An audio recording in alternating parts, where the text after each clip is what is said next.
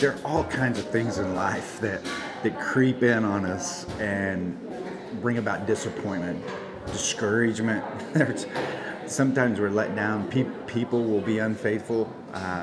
With things that happen at work can be disappointing and cause us emotional pain. Dreams that we had, relationships, all kinds of things that we have these expectations of how they're going to go, and then all of a sudden it doesn't happen that way. And when that disappointment sets in, it creates a lot of uncertainty for us. We start to go, oh no, like this is not what I thought. This is not how I thought this was going to go down. And that uncertainty of not knowing what you thought you knew creates anxiety. And so now we're dealing with, man, I thought this was going to happen, but it didn't happen.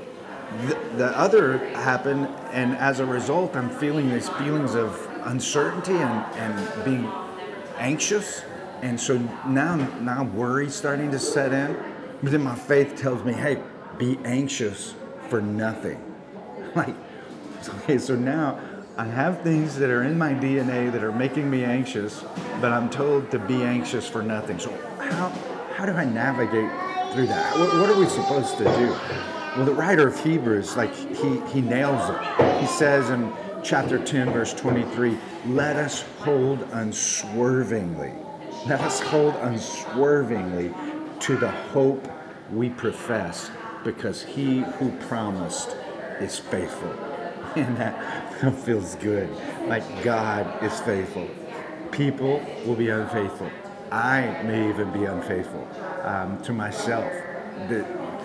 Things are not, they will be unfaithful. Just stuff, like the world in general, politicians and all kinds of stuff is unfaithful. But God is faithful. And so we're told that when we face these experiences, the key to navigating through them is don't swerve. Hold on to the hope. Don't go to the right, don't go to the left. Stay fixed, your eyes fixed on Christ. Hold unswervingly to the hope that you have, because God is faithful. And so as you're looking at the experiences you're having today, if you're discouraged, if you're feeling anxious on the inside, if there's uncertainty going on in your life, just keep looking beyond the horizon, because something's coming in.